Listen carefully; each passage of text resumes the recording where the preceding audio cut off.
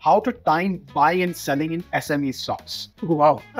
It's an interesting question. I have the same question as well. We have another question from Vishwajit Ranjan. He's shared his portfolio with us. Nuvama, NH, which I'm assuming is Narayan Judalai, Medanta, Senco, Bajaj Finance, and he has some investments in the US, meaning Tesla and Microsoft, and he's 26 years old. Do you have any advice on what he should do with this portfolio? Why should we get the advice from him? Yeah. We can expect a bull market run in the run-up to the elections? Oh, I say that's something that might happen after results. So I think that in the market, we have this sell-on news syndrome. Sell-on news is that people are expecting a particular event, a favorable event, but then you realize that after the event has taken place, the stock prices go into a correction mode. In this case, the event is a greater majority for the BJP. And God forbid if the BJP seat count decreases. So S. Degotan holding 150 of Lin India stock, which he purchased at 6,000 back in September 2023. He says he's in huge losses. So what should he do? Hey guys, welcome to this special 50th final episode of season 1 of our podcast. We're here with our recurring guest, Mr. Dipan Mehta, to once again answer any questions you might have. So let's get straight into it. We've got a number of questions from a number of our viewers, and there's several things that they want to know from you. So the way we're going to do this is I'm just going to throw a question at you. Do you want to just give me the answer straight up?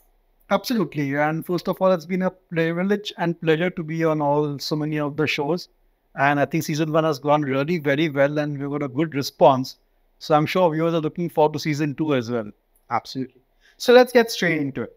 So the first question we have from our viewers is what should they do with their portfolio in this current bull market? Should they square off the portfolio and wait for election results to re-enter? No, see, I think that anybody creating a portfolio, managing a portfolio is doing it for the long term. And elections, budgets, earnings season, geopolitical events will come and go. But that does not mean that you should liquidate your entire portfolio and try and time the market and get into the market again. No. I think strategically you can add cash when you feel the market is topping out and it's run up significantly. And adding cash could mean that you don't invest further. The cash flows which are there, you keep it in your portfolio as cash, or you sell off some shares which have not been performing well, or try and improve the quality of your portfolio by selling off some of the duds. So it is not like a black and white that just because an event is coming, we should sell off completely. It's just more of a strategic move that investors can make. And I do feel that considering the market is a bit overheated and we have a major event happening, it's a good advice to just stay a little bit in cash in your portfolio so that when the correction comes, you have that cash which is strategic in nature and you can buy stocks at attractive valuations with margin of safety. Makes sense. So just continuing on this theme actually, because we have another question on this. We're seeing many major geopolitical events happening. How can one be on top of all of these? How are they affecting the market? You need to be on top of all of these things. There are so many things happening in the world. We live in interesting times. We also live in dangerous times. And, the kind of peace which we had after the Berlin Wall and, the Cold War once it was over, the kind of peace we had, certainly we are seeing that particular peaceful situation in the world is gradually eroding. And, too many, I would say, dictators have come on the scene and they have their own views and thoughts about geopolitics. So this is something which is going to keep on happening for the next several years, I think. So I think investors have to learn to live with geopolitical events. And end of the day, you can make it work in your favor as well. Because these geopolitical events, unless they are really serious and come at our doorstep, I don't think they really make a material impact on the corporate profits. So from that point of view, I think if the geopolitical event, take advantage of it. But don't get scared about it, but keep it in mind that it can have a temporary effect on stock prices. Okay, so in a different way, Vibhu Singh 6999 wants to know more about practical fundamental analysis. And of course, we've got a whole series on portfolio management and we've got a couple episodes on selecting the right stocks. But is there any advice you can give to Vibhu Singh about how to do fundamental analysis? Oh, that's like several podcasts to understand how to do fundamental analysis. But a good place to start would be, there are so many online tutorials. There are books as well. And you should give it a shot to understand how fundamental analysis takes place, what is ratio analysis, how to analyze a balance sheet, how to study a business, understand its future prospects, risk factors, valuation. I think it's an entire science and art by itself. But if you have the passion, then there are so many online and offline tools available and you should take it up. But in our own series over here, we have been doing a little bit of discussion on fundamental analysis. I remember we did a podcast on checklists for stocks. Right. So that's a good place to start. Okay. So moving on, Deepak Chaudhary, I can't read the full handle, but Deepak Chaudhary is asked a specific question. Stock available at 20 times trailing 12 months. What that means? Presumably he's referring to the concept of PE. But do you want to expand on that for a minute? So trailing 12 months means basically last 12 months. So today we are in March and March results are not yet out. So for trailing 12 months would be the March quarter of last year and then the 3 quarters of this financial year. So that's March 23 and June to December 23 as well. So that trailing 12 months comes to that. And trailing 12 months is important because that's the historic data which we have. And I personally prefer doing a valuation and my assessment of a stock based on trailing 12 months. So it is not looking too much into the future.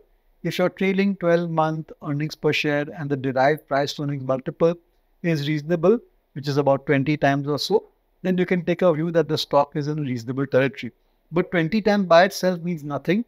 Okay, 20 times may be extremely attractive for a very high growth company and maybe extremely high for a company which is completely stagnating its earnings, or it has going into the next 2-3 years where the earnings are actually going to decline. Okay. So we have a question on how to allocate your portfolio between sectors for conservative, balanced, and aggressive profiles. So do you want to share your thoughts? Of course, we can't do a complete sector breakdown. For those that want to see our sector breakdown, then they can look at the last video where we compiled that. But any thoughts on how you should change your portfolio allocation for conservative, balanced, and aggressive? So I have a different way of looking at it. And that is, I think, it's a personal choice. And what is your risk appetite? And you should test that. I think if the market falls by 10% and you are shaken up and you lose sleep over the fact that your portfolio was corrected by 15% or so, then for you, conservative stocks, which is large cap stocks, or mutual funds which focus on large cap equities, that is the choice for you.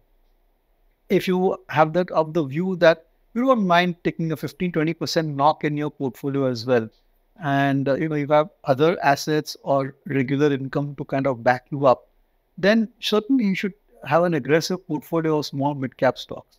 And these are the two extremes, and moderation lies somewhere in between. So I think it's a very, very personal choice. It's not dependent at all upon the age or the career of the person, but it's more dependent upon your temperament. And more importantly, I think how managing your portfolio is going to affect your lifestyle.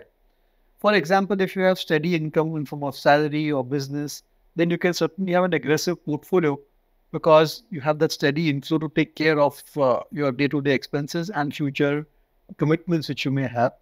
But if you're relying on your portfolio for day-to-day expense or for immediate large expenses that may come through, then automatically you need to be a bit conservative. So that's one part.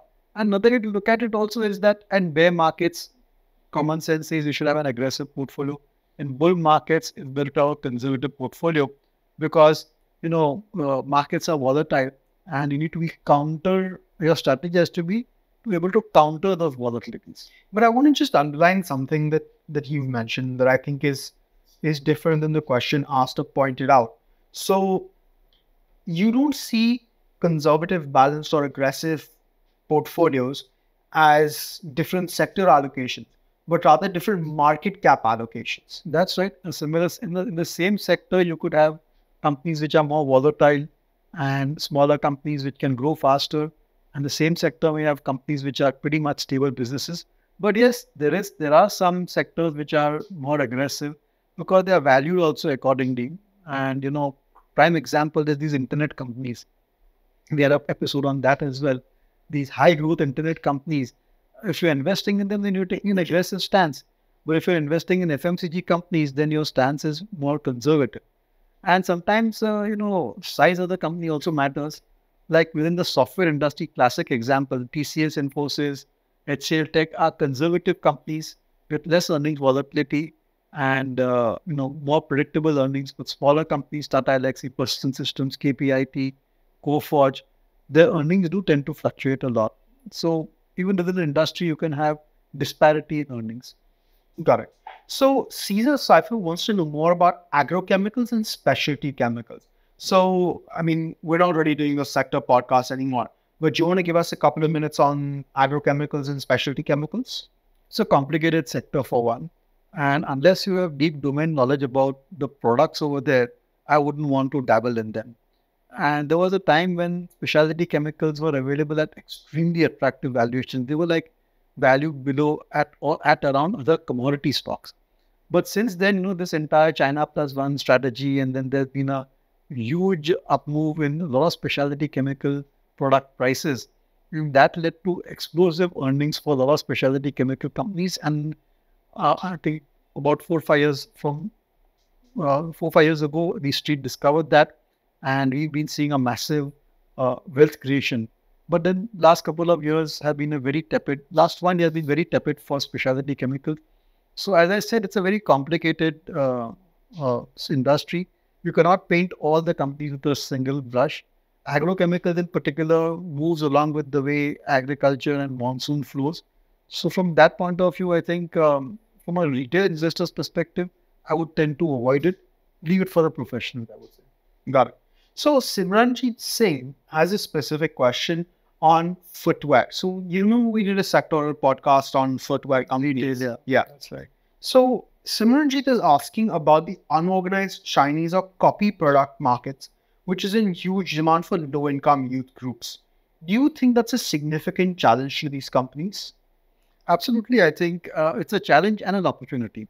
The reason we are so positive on retail companies and also positive on footwear companies like, say, Campus Activewear or Metro brands is because they are steadily building their brand and they will gain market share at the expense of the unorganized players, including the Chinese imports which are coming through the unorganized players. And how do you do that? I think you do that by creating a connect with the customer, by having physical presence as well as online presence, by producing products which are superior in design and quality, and by creating an aspirational, kind of a desire around your products. So that's what these companies have been doing very successfully, and they will go on that path and journey. And eventually, we will have more and more organized retail players in the footwear industry. So in times when the economy is under stress, the unorganized players will do well. But when spending starts to kick in, it's the organized players with brands which will start to do well. So it's a threat and an opportunity. Understood. So Sayan Guva, who's actually been a long-time viewer of ours, has asked for some analysis on the alcohol and alcobev sector. In fact, Sayan, we're sorry we can't make the full episode, but could you give us some thoughts on the alcohol and alcobev sector? One line to summarize it is that it has lived below its potential. And the reason for that is not to do with the company, it's to do with state policies. So alcohol beverage is heavily regulated by state governments for price increases and for distribution as well. And because of that, they're not able to get to their full, I would say, potential. And from time to time, there are restrictions on consumption, there are restrictions on pricing, and that prevents a full growth rate for these companies, although the demographics really favor alcobev companies.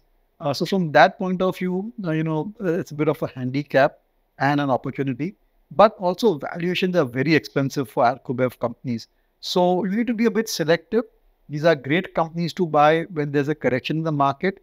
And the last thing I would like to add is that the regional players who are able to manage the regulations far better than the large cap MNCs are, I think, better positioned. And, if they come at attractive valuations, you could consider them. Okay. I hope that helps you, Sayan.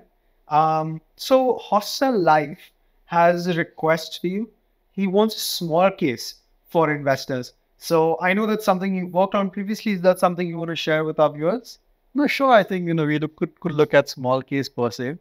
But, the best way to start is to start building your own portfolio, analyze it, and try and see what stocks are worth investing in on your own.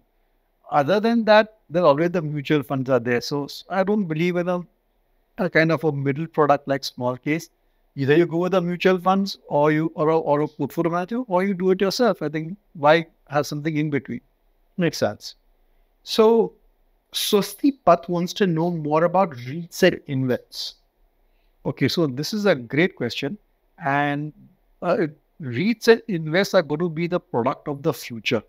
So right now, no investors are too focused on equity, but a time will come when equity markets will tend to be pretty, bearish, or I would say flattish, and may not give the desired returns.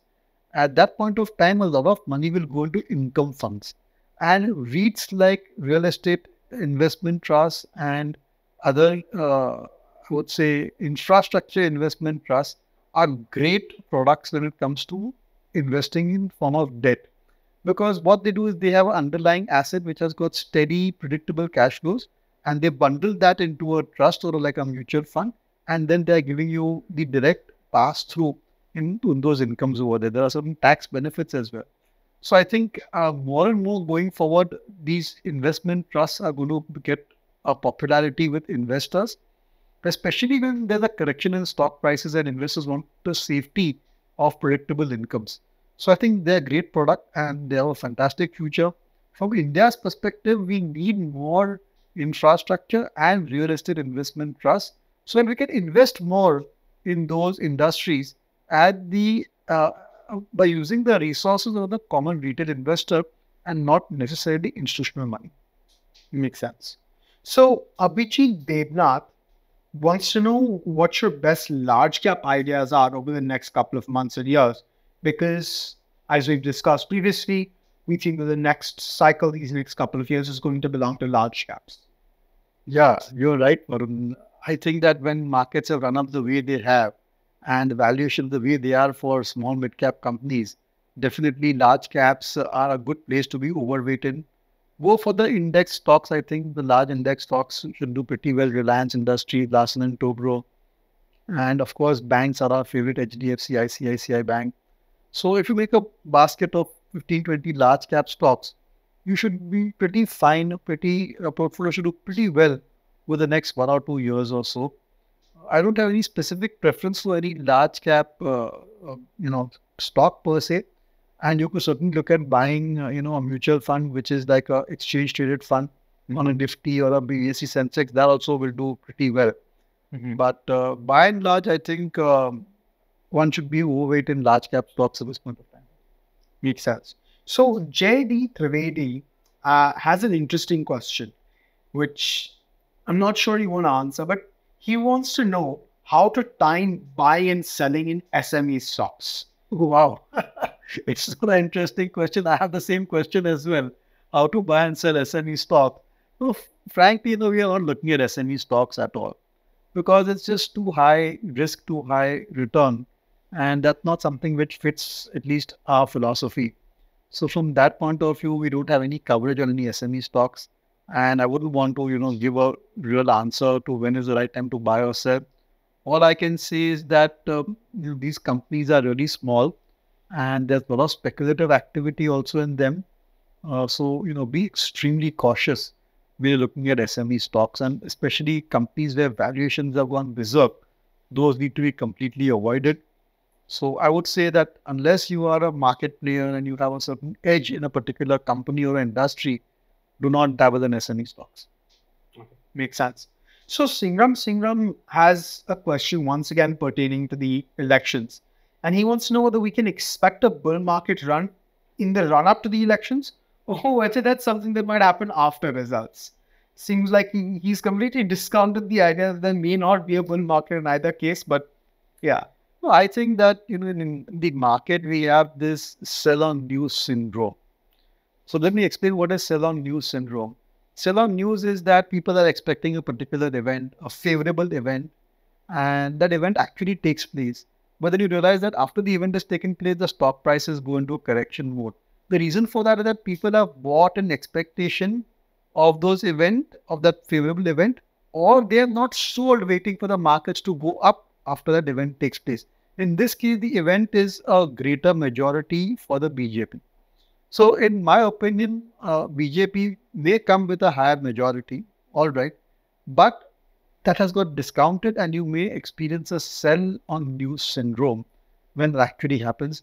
And God forbid if the BJP seat count decreases, then that can certainly impact the sentiment. But I just want to add over here a very important aspect, that whether the NDA comes with a simple majority or a thumping majority, there's a great deal of continuity in government policies, and all such correction because of adverse political development could be good entry point, because the earnings momentum is not going to get vitiated by 15, 20 seats coming less for NDA or more.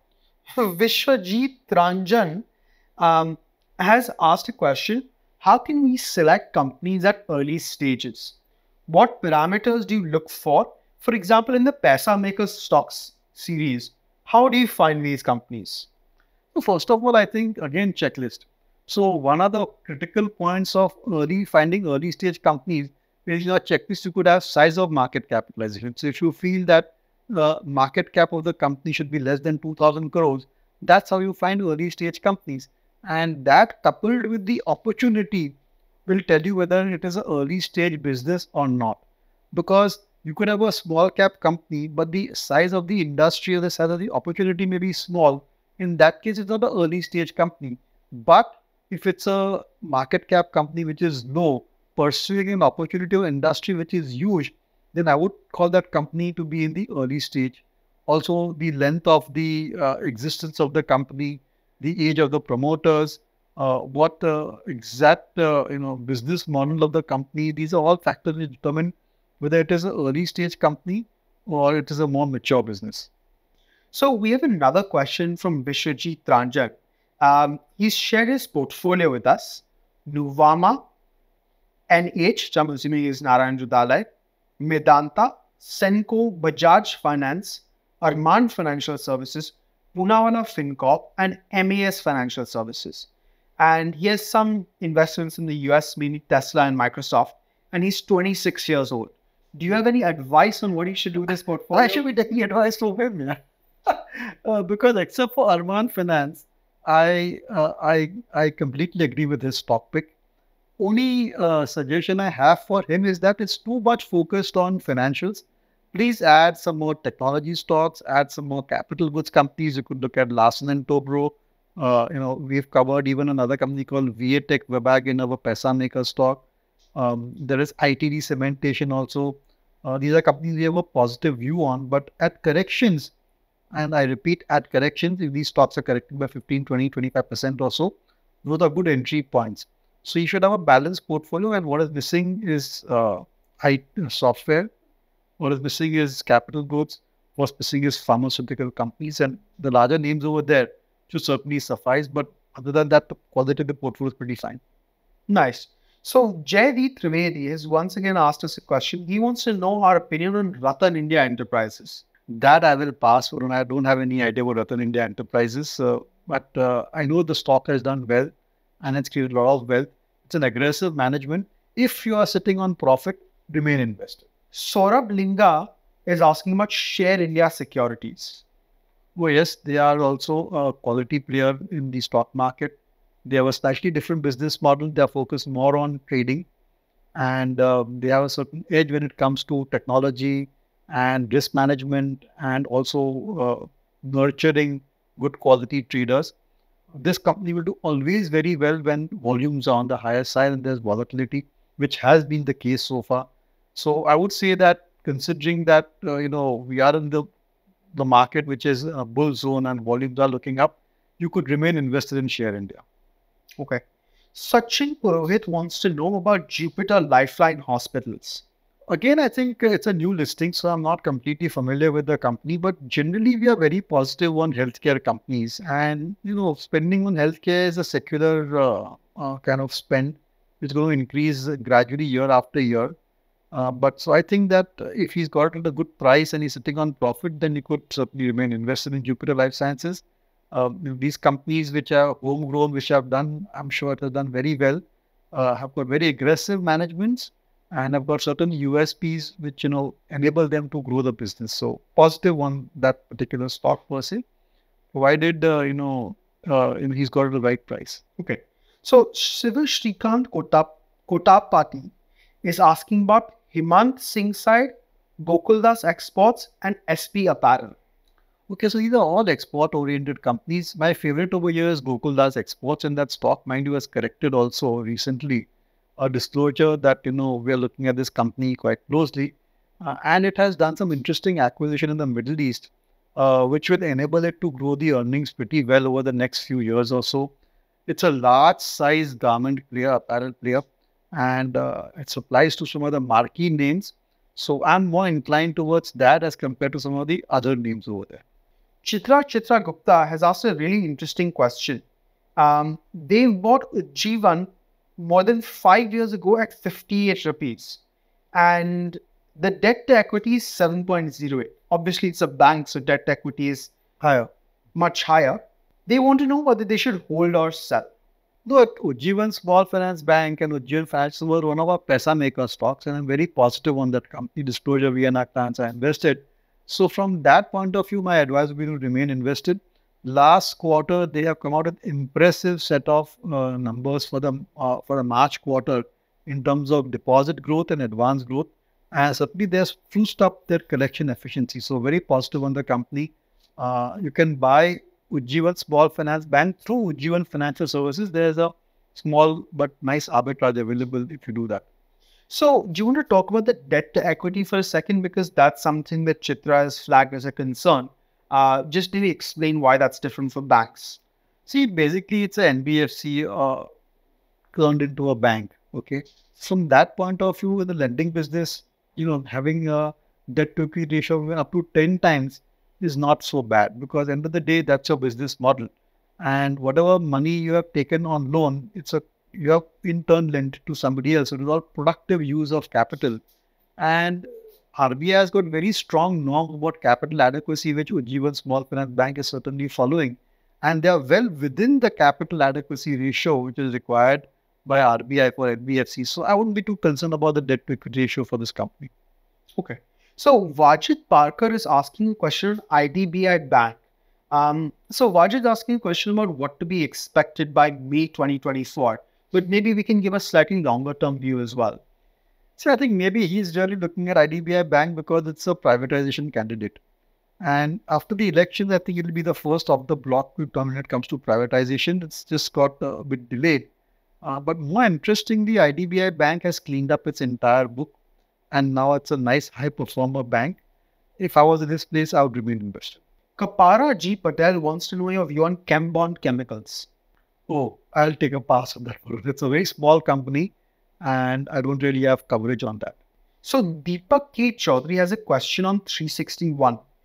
Specifically, the cash on operating activities is negative. Can you expand on why that may be the case and how investors should view that? First of all, 361 was one of our Pesa Maker stocks. So disclosure that we like the company per se and we are invested in it. And we like the wealth management business a lot because that's, India's kind of growth is generating a lot of wealth, and managing the wealth is a good business to be in. I'm not so certain that their cash flows are negative. In fact, it's asset-light business and their operating cash will be positive. So I'm not certain how that question is. So what we'll do is we'll try and get some info and we'll pop that in the comment as well. Jagmohan Belwal wants to know about the valuations of Kaplan Point. Again, another Pesa Maker stock of ours. Should we wait for it to cool off, or is now the right time to enter? See, I think overall the market seems to be, we are cautious on the market. So from that point of view, we would advocate that unless you have too much of cash in your portfolio, you should just postpone your purchases. Like if you're 30-40% cash in your portfolio, then by all means, Kaplan Points, some of the other Pesa Maker stocks, you could consider them. Not recommendation, but certainly do your study and consider them. But if your world is fully invested, then don't add more money, even if it's a good quality stock like Kaplan Point. And, valuation wise, going about 30-35 times or so. It's not very expensive per se.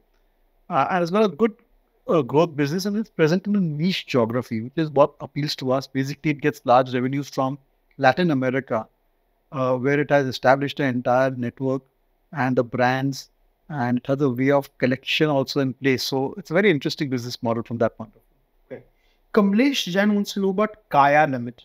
Kaya Limited was quite a hot favorite of the market, but somehow it has just been off the radar for many investors and been off the news as well, and largely because it has not performed to its true potential. The story behind Kaya is very interesting. They set up, these kind of clinics or centers where one can go and get skin treatment, hair treatment. But when you look at the actual numbers which come through, and mind you, it was backed by Marico, so they have the management bandwidth and the quality. But when actually numbers come through, it certainly hasn't, performed up to expectations, and I don't really know the reason why. But it has just, been a stagnant performer, which is why it has dropped off the radar for many investors, including us. So S. Degotan has an interesting question. He's been holding 150 of Lind India stock, which he purchased at 6,000 back in September 2023. I don't know where Lind India is currently, but he says he's in huge losses. So what should he do? Book his loss and exit, or remain invested? But I think it will remain invested and have a slightly longer term view. Lind India is a quality player, and some of the products it manufactures, it has got great pricing power over there. And India is in the process of setting up huge semiconductor capacity. And semiconductor requires gases which are produced by Lind India or can produce those gases. So a huge opportunity will open up for Lind India once we start getting semiconductor capacity in place. So I'm not negative on the stock in there. This is typically what happens, or if I can just extend this concept to the viewers, that it is not enough to buy a good quality business at any price. You need to get the right good quality business at a reasonable price, and that's the secret to superior returns. So if he's bought Lind India, which is a good quality business with great growth momentum at a very expensive valuation, then one or two bad quarters or overall correction in the market, or whenever there's institutional selling, any adverse news, you'll see the stock price correct, at a higher proportion. So it's not just good enough to identify right business, but buy it at reasonable valuation. And that's where I think this investor has made a mistake. All right. So I think I'll go to the next question from Arnal Ghosh, who may have made a similar mistake with Credit Access Grameen. He bought Credit Access Grameen at 1,640 rupees.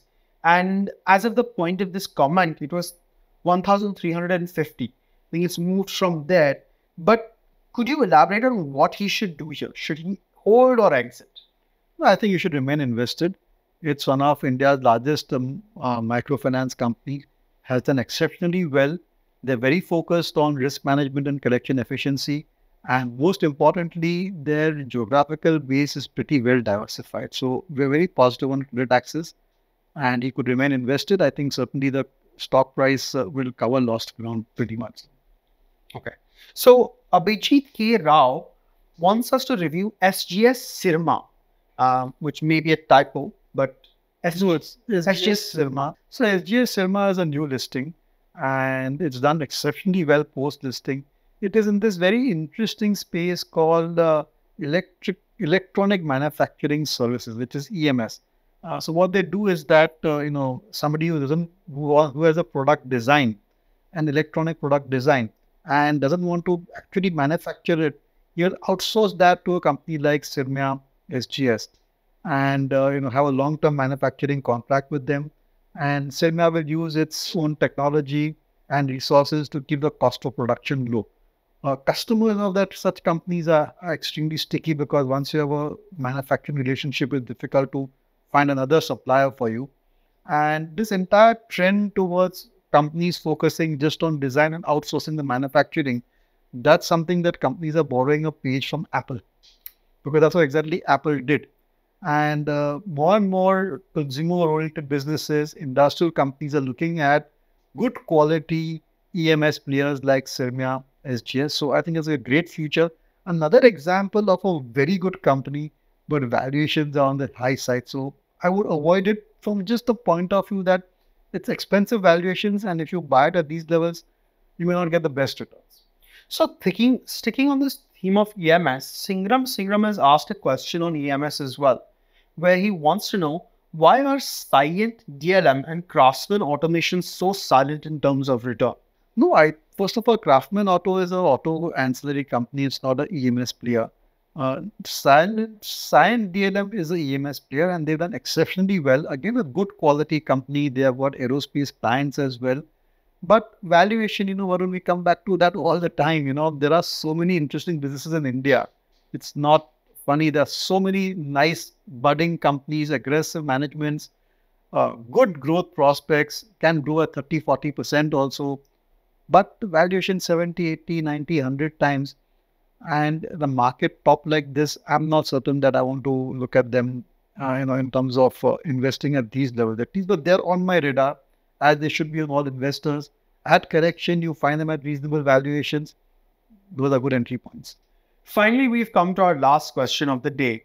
Bada Paisa wants to know about some key concepts: PB, ROE, leverage, cost of capital, and he wants to know about all this in context of five-star finance. So could you maybe expand on what these concepts are and apply them to five-star?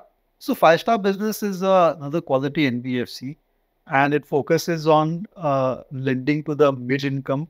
And more importantly, it focuses on areas which are tier 2, tier 3, and they get the talent pool from there itself. Now, ROI for that business also is on the higher side. ROI is return on investment. So all the return ratios for a company like Five Star, which is focused more on retail lending, small ticket loan, is on the higher side. Return on asset is also, I don't have the numbers off the cuff, but certainly they would be in the mid-teens or so, about and superior to some of the other quality players and other quality players in the NBFC space. And because the growth prospects are very good and is growing at, I think, 15 to 25% thereabout, these ratios can only improve going forward also. So from that point of view, we are positive on this company. But as I said, I don't think Five Star has really seen a huge meltdown in the NBFC space. And I think it needs to be tested better. So that's one risk factor we need to highlight. So Bada Paisa's question is very much related to the level of leverage that this company is taking. Now, I don't have the number on debt to equity or any ratios, but do you have any comments on the leverage? It's an NBFC company, pretty well managed. Their capital adequacy ratios are well in control. And I wouldn't worry too much about the debt level. See, NBFCs and banks have to be analyzed very differently. You have to look at their net interest margins. You have to look at their gross NPA and net NPA. You have to look at the distribution of their loan book, and you have to look at how they have raised the resources. And so long as the raising of resources and lending is not concentrated, you're pretty much fine. And most important is the collection efficiency. One thing I'd like to mention is that banks and NBFCs their biggest cost comes afterwards. So upfront profits come. Upfront profits are seen, but the problems start to come 3, 4, 5 years down the line when the credit cycle turns negative and they have to start providing for loans which they have made maybe a few years ago. So that's a real risk factor over here. All right. I think that brings us to the end of all the questions we have for the today. And, it's been a year of ups and downs, a lot of effort, a lot of work, but a lot of rewards as well. And I want to thank you for going on this journey with me, because I don't think we would have been here without your consistent presence on this podcast. As I said in the beginning, that it's a privilege and a pleasure. And I myself have learned so much in this entire process, in this entire season 1. And, I think that we are in a position to add true value to investors in a conservative and stable manner. And we will keep on doing this for our investors and our viewers. Thank you so much for joining us once again. This is it. We're calling time on season 1. We'll see you for all our new series as well as season 2 of this podcast. So there's one director's question. Recently, an interview came out of Vijay Kedia sir on Mint, where he told that he spoke about future and option in trading, and where he gave a statement: if you are a chain smoker, you might die in 30 years, but if you are a future and option trader, you might die next day. So what do you think on this trading and future and option mentality? Like for those people, what will you say? Like investing versus trading. What's your answer on that? So I have another beautiful quote on that by none other than Warren Buffett, and he calls futures and options weapons of mass destruction. So, but people don't heed the advice of these saints like Warren Buffett or veterans like Vijay Kedia. But the fact of the matter remains that these are complicated products, and without everybody's cup of tea, you need many, many years of experience, having seen many cycles before you can be a successful options trader. Otherwise, basically, you're just doing gambling over here, and that will never, the odds will never be in your favor. Okay, that's it from mine. I mean, it was a pleasure for me also sitting behind the camera and like listening to you live for 1 year. So, yeah, it was a good experience. Thank you so much. Thank you. Thanks, guys. This podcast is produced by Elixir Equities Pvt, a SEBI registered research analyst. Registration number INA00004787. The information provided in this podcast is for educational and informational purposes only and should not be considered as investment advice. Investment in securities market are subject to market risk. We strongly advise all investors to read all related documents carefully before investing.